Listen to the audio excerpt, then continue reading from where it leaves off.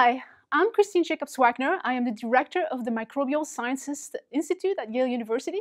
I am also a professor of molecular, cellular, and environmental biology and an investigator of the Howard Hughes Medical Institute. In this presentation, I would like to tell you about the cell biology of bacteria. And in particular, I hope to convince you that the spatial organization of bacterial cells is remarkably complex. And this sophisticated spatial organization is very important for the behavior and the function of the cell. So, as you probably all know, bacteria are everywhere, and they have a tremendous impact on everything that we care about. So starting with our health, also our environment, our agriculture, and many aspects of our industry. And so it is very important for us to study bacteria. Now, bacteria are also the most abundant life form on this planet, and they are absolutely essential for sustaining life, any life on this earth.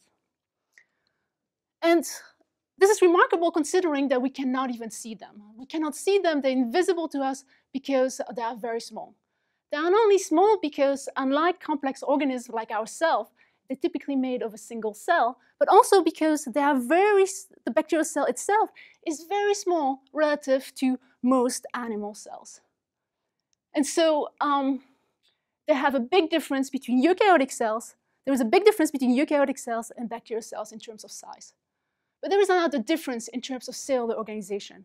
So if you were to slice open through a bacterial cells and through an animal cells like our cells, you will see a big difference if you were imaging by electron microscopy. So this is illustrated here. So in the bottom, you have a typical eukaryotic cells. And as you can see, the cytoplasm is compartmentalized because there are membrane-enclosed organelles, such as the nucleus, mitochondria, ER, and Golgi. The bacterial cells, relatively speaking, is far more simple. So it's made of a cytoplasmic membrane that is surrounded by a cell wall, and then inside the cytoplasm, there's pretty much everything. There is the DNA, the ribosome, the protein, the metabolites, all in one single compartment. So in that respect, they are simpler. But in addition, it's been known for years that the eukaryotic cells has an elaborate cytoskeleton, and also they can have sophisticated spatial patterning in which molecules are localized to specific locations inside the cells, exhibiting cell polarity and complex spatial patterning as shown here. Well, this was thought to be unique to eukaryotic cells. Bacterial cells were pictured or perceived as tiny little bags full of biomolecules just floating around with no spatial organization. Well, that turned out to be incorrect. Within the last decade or so, there's been a big revolution in microbiology with the realization that bacterial cells do exhibit spatial organization, but only at the molecular level. So for one, they do have a cytoskeleton. Actually, they invented it. And also, they can exhibit intricate spatial patterning, including cell polarization. So there's been a lot of evidence in recent years. I won't have time to describe all of this evidence. And so therefore, I'm just going to describe a few examples that I think illustrate the point. So starting with the cytoskeleton. So we know that in our cells, there are three major cytoskeletal systems. So microtubules made of tubulin, microfilaments made of actin, and intermediate filament made of intermediate filament protein. Well, now we know that we can find in the bacterial world counterpart to all three types of cytoskeletal system. So let's start with the tubulin homologue in bacteria. This is FtsZ. So FtsZ, as I'll show you in a minute, is a very important protein in bacteria. It's virtually found in all bacteria because it's absolutely essential for cell division. As shown in this image here, this is the crystal structure of FtsZ, of the bacterial protein, the tubulin homologue, and here the crystal structure of the eukaryotic tubulin. And while at the protein sequence level, there is similarity, but it's not incredibly striking, at the structural level, there is really beautiful similarity. Now, there is no question in the field, it is widely accepted that the bacterial FtsZ protein and the eukaryotic tubulins have evolved from a common bacterial ancestor. And so what it means is that during evolution, the protein sequence has changed a lot, but at the structural level, it has changed not as much. Okay, so FtsZ, if you purify it, in vitro, it's going to polymerize if you put it in the presence of GTP. And so this is shown here. So this is in vitro with purified proteins. But inside the cells, FtsZ is also going to form filamentous structure. And these filamentous structure are going to associate underneath the cell membrane to form those beautiful rings that is shown here by perfluorescence microscopy. So this is looking at a cross-section of the cell. So this is how it would look like in a schematic. And this is because FtsZ filament are going to arrange to form a ring structure, which we call the FtsZ ring. And they're going to specifically form at the site of division. And the reason is because this ring is going to be important for the cytokinesis process, so for dividing the cell. So this is shown here in this movie. In this movie now, we're looking at FtsZ by fluorescence microscopy because FtsZ has been tagged by a fluorescent protein, the yellow fluorescent protein. So it appears here as it being a pseudo color yellow. And now the FtsZ ring appears as a band or two dots. And the reason is because it's as if you were looking at the ring from the top or from the bottom. So as the cells grow, this FtsZ ring is going to constrict and condense, and that's going to promote cell wall synthesis across, along the cell width, resulting in the formation of new cell pools. So what you can do by genetic engineering, you can deplete the cell of FtsZ. And this is what we did in this experiment. And what you're seeing here is now cells that are growing in the absence of FtsZ. Now they can still elongate just fine, but they can no longer divide. And therefore now the cells are going to form those long filaments that eventually are going to die. So many bacteria have a tubulin homologue called FtsZ. Now many bacteria also have an actin homologue that is known as MreB. And so it's the same story. Just like FtsZ, MreB was discovered many years ago, but at the protein sequence level, the similarity with actin was, there is some similarity, but it's not incredibly apparent. But at the structural level, the similarity between MreB and actin is really striking. So here you're seeing an atomic model of the MreB protofilaments and F-actin. So if you purify MreB and incubate it in the presence of ATP, it's going to form those really nice filaments. And inside the cell, which is shown here, MreB is also going to form short filaments that are going to be just beneath the cell membrane, along the cell body, that appears here as those little patches. And these little patches are actually rotating across the circumference of the cell. And they are in a complex with cell wall enzyme. And so thereby, cell wall synthesis is going to be guided along the circumference of the cells. And this is going to be important for the elongation process. So this is an E. coli cell. And this E. coli cells, in addition of dividing, before dividing, it has to elongate. So, and when it elongates, its width remains constant. And this is important. And this is mediated by MreB. But if you inhibit MreB activity, so you can do this by adding drugs that affect its polymerization process, now the cells still grow, but now cell wall synthesis is disorganized such that now the cells are going to get fatter and fatter and fatter until they become round, and then they're going to die. Presumably because they are too fat, too wide to allow the polymerization of the FtsZ ring, and therefore they cannot divide. So you have some bacteria have actin homologue, in particular the rod-shaped bacteria that have to elongate. Spherical bacteria tend to not have MreB because they don't have this elongation process. But then some bacteria also have intermediate filament protein. And so here what I'm showing is intermediate filament proteins that I found in our cells. So it's an example: vimentin, keratin, lamin. And they all have this domain organization made of 4 forming segments shown in green that are separated by short linkers. And you also have a head and a tail domain that vary in size and composition. Now the first bacterial intermediate filament protein, the first intermediate filament-like protein found in bacteria is crescentin. And this protein was found in Caulobacter crescentus. And again, it has the same structural organization. If it has a similar biochemical property of animal intermediate filament protein, and the striking one is the fact that If you purify crescentin in vitro, it's going to spontaneously self-assemble into those beautiful filaments that look like intermediate filaments, shown here by electron microscopy. And it does that without having to, in the absence of cofactor or nucleotide. Now, inside the cells, crescentin is also going to form filaments. And what's really neat is that it's going to form those filaments just on one side of the cells. And it's always the side of the inner curvature. So Caulobacter crescentus got its name crescentus because it has a crescent shape. So it means that it has this gentle curvature, and this is actually mediated by this protein crescentin that forms the filamentous structure here shown in pink on one side of the cells, the side of the inner curvature. Okay, so when the cells do not have crescentin, so if we delete the genes that encode for crescentin, now the cells lose their curvature and become straight rod, as shown in this image.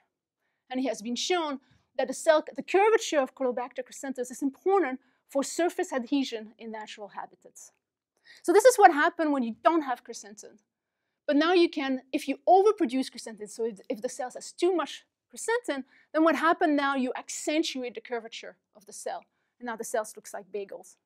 And now if for fun, you overproduce crescentin and you also block cell division, now the cells are going to filament into those tightly coiled cells that look like a telephone cord. And so then there is a big body of work that suggests that the way that crescentin filaments affect cell curvature is by mechanically affecting the way that the cells grow.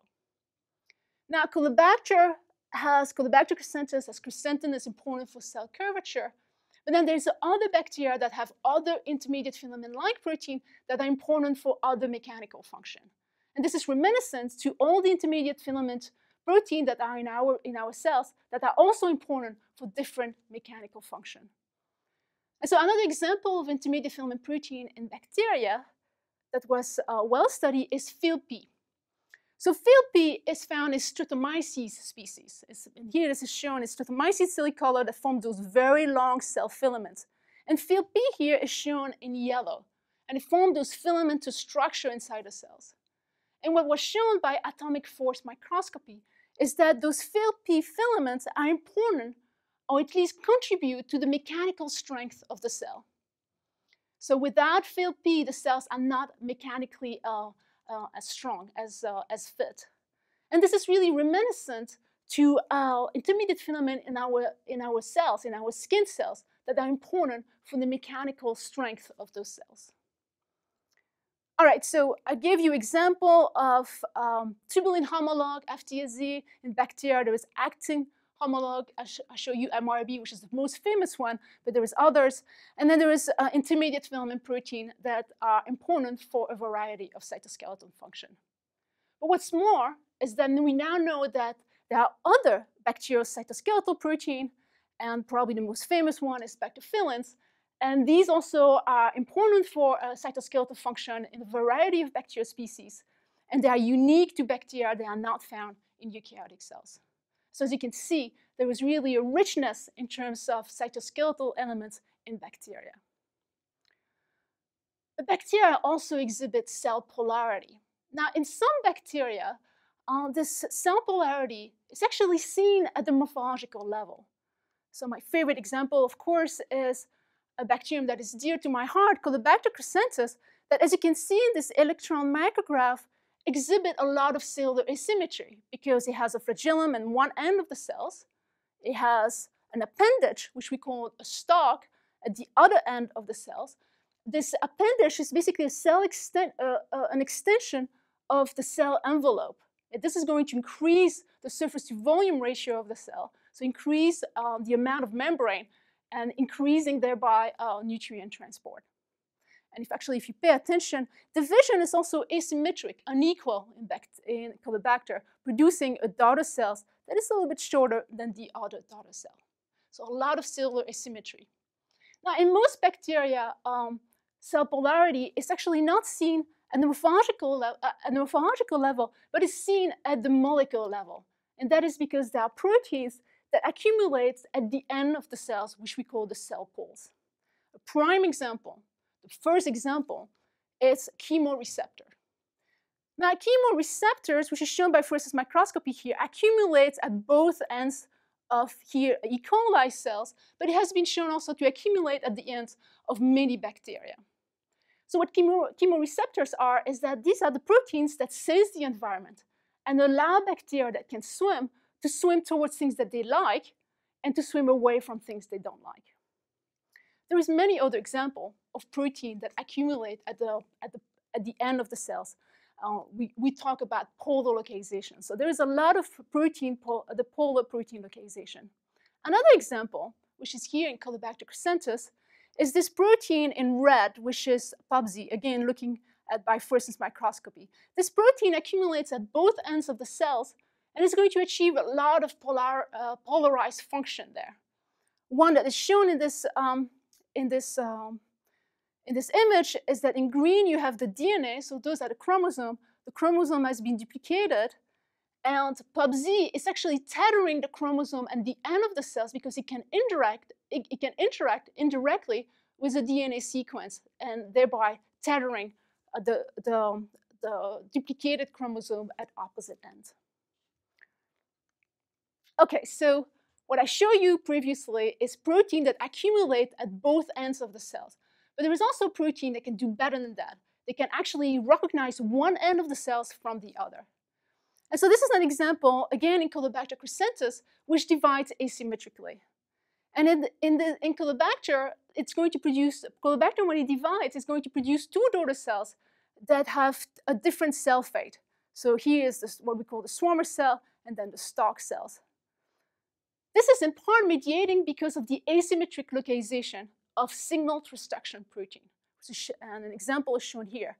So here you see this is a predivisional cells, and in blue you have a kinase accumulating at one end of the cells, and in red you have a phosphatase accumulating at the opposite end of the cell.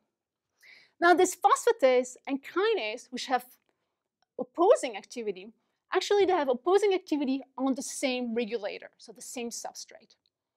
And this regulator, whether it is phosphorylated or not, it's going to be able to turn on gene expression or not. Now, in the mother cell, so in the predivisional cells, you have the kinase on one end, the phosphatase at the other end, and the kinase is winning. And therefore, that regulator is phosphorylated, and you have a certain program of gene expression.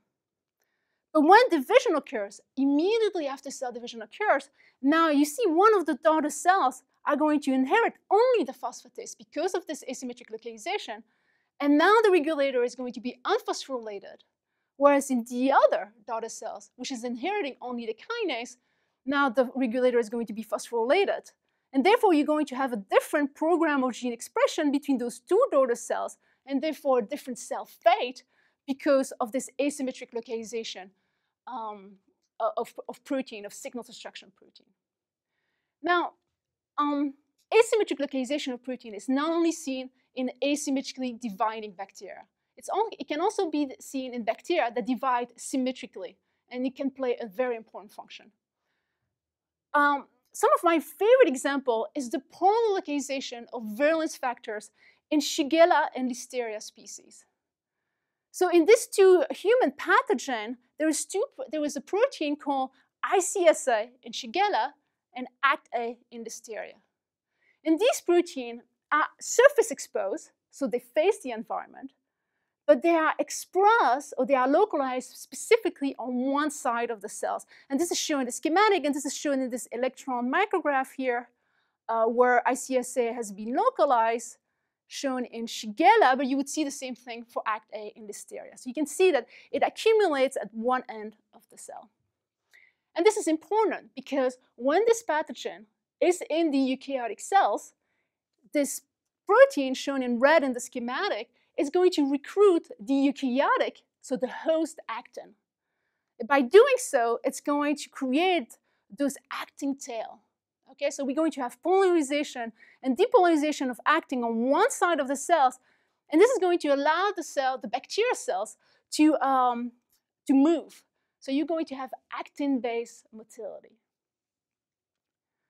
And this is important for the bacterial cells because now the bacterial cells is going to be able to move in the cytoplasm of the eukaryotic cell, And this is shown in the static image here. In green is actin, and in red is the bacteria. So first of all, you can see the outline of the eukaryotic cells, and you can see that the bacterial cells, this tiny little red dot, you can see how much smaller they are in comparison to eukaryotic cells. Now, at the back of the little bacterial cells, you see those actin tail. Well, this is what's going to promote those bacteria to move into the eukaryotic cytoplasm. But it's going to also allow them to escape from the eukaryotic cells. And this is shown in the schematic. What you see is that the bacterial cells, through this actin-based motility, is going to be able to move into a neighboring cell. And thereby, it's going to be able to colonize the tissue without being exposed to the extracellular milieu where it could be attacked by the immune system. So those are a few examples of polar localization of proteins, which is important for a variety of functions. Now, those patterns can be even more intricate than that, and this is really a nice example. This is the localization of a protein called MreB in E. coli, but this protein also exists in other bacteria. What you see here is, again, versus microscopy. In white is the MreB protein that has been fluorescently labeled so that we can visualize it. And so it accumulates on one side of the cells. The outline of the cells is shown in green. But what's amazing as I start the movie is that, as you can see, this localization is very dynamic. So the protein oscillates from one end of the cells to the other in tens of seconds. This is important for the cells for this reason, because MreB oscillates through a very simple biochemical reaction that I don't have time to describe, but is also associated with another protein called MreC. And therefore, MreC, together by being complex with MreB, is basically oscillating from one end of the cells to the other. Now, this MreC protein is in fact an inhibitor of cell division. And it does that by inhibiting the polymerization of the FtsZ tubulin homologue. So because you have this oscillation from one end of the cells to the other, it means that on time average, the lowest concentration of that MreC inhibitor of FtsZ ring polymerization is actually in the middle. And that is going to help the cells to determine where the middle of the cells is. Because now FtsZ ring assembly is only going to be able to form where there is the lowest concentration of that MreC inhibitors, which is right in the middle of the cells because of this very dynamic protein localization pattern. All right, so I've shown you that bacteria have cytoskeleton elements. They also exhibit spatial patterning and cell polarity.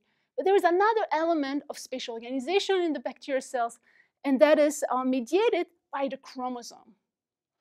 Okay, so bacteria, typically they have one or two, but most of them have one circular chromosome that is going to be packaged inside the bacterial cell by being condensed about 1,000-fold.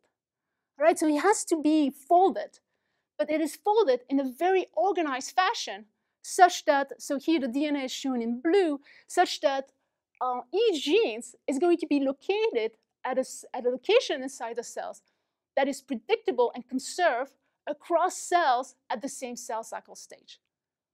Okay, so this has been shown in many bacterial models. I'm going to show you the case of Caulobacter crescentus.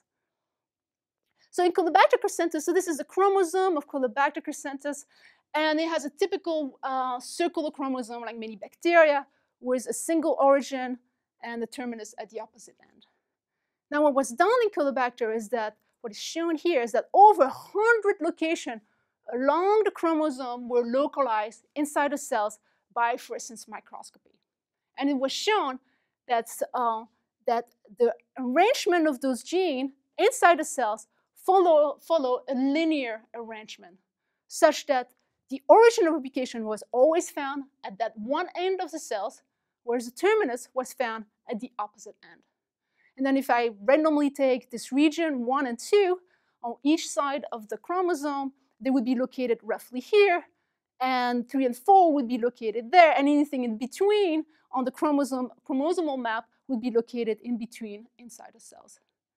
This is actually important because in bacteria, there was no nuclear envelope, and therefore, when transcription starts, translation starts as well. So this is unlike in eukaryotic cells, where transcription and translation are separated in time. And so it means that since each gene is going to be located at a predictable and conserved region inside the cells, it means that the protein that is encoded by that gene is going to be made also at that location. Okay, so I hope that I've convinced you that bacteria exhibit a sophisticated spatial organization that is really important for many aspects of cellular function and cellular behavior. And it is clear that we are only seeing the tip of the iceberg. And so there is many discovery that still has to be made, and this is going to be greatly facilitated by the fact that there has been a lot of advances in microscopy and microscopy-related technique in recent years.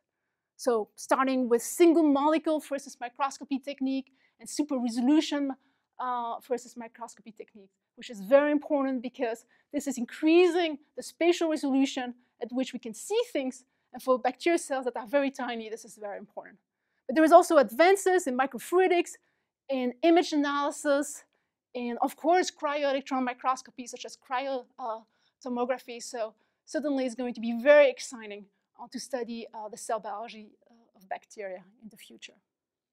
So to just finish, I would like to acknowledge, of course, all the bacterial cell biology labs across the world. I would like to thank past and current member of my lab. In particular, I would like to thank Jennifer Heinrichs, who helped me produce some of the movie that I presented in this presentation. And of course, a big thank to the funding agency that support research in bacterial cell biology. And thank you for your attention.